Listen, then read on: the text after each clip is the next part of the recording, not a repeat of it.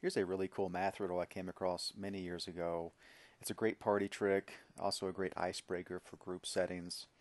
Most people can do this riddle in their head, but for larger groups, I suggest that you have pen and paper ready for them to keep track of the results. It's also important you ask them not to share the results during the riddle. Pick a number between 2 and 9. Now multiply that number by 9.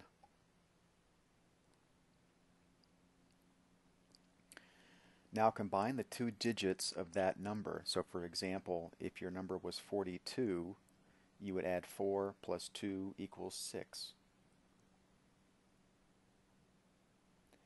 Now subtract 5 from that number.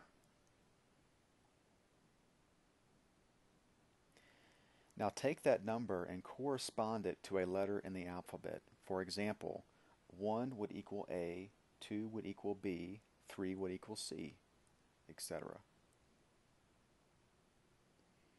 Now think of a country that begins with that letter.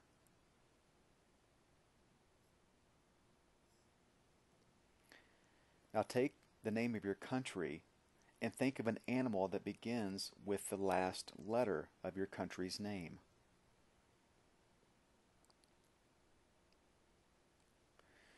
Now think of a color that begins with the last letter of your animal's name. And just remember, there are no such things as orange, kangaroos, and Denmark. Have fun with that one.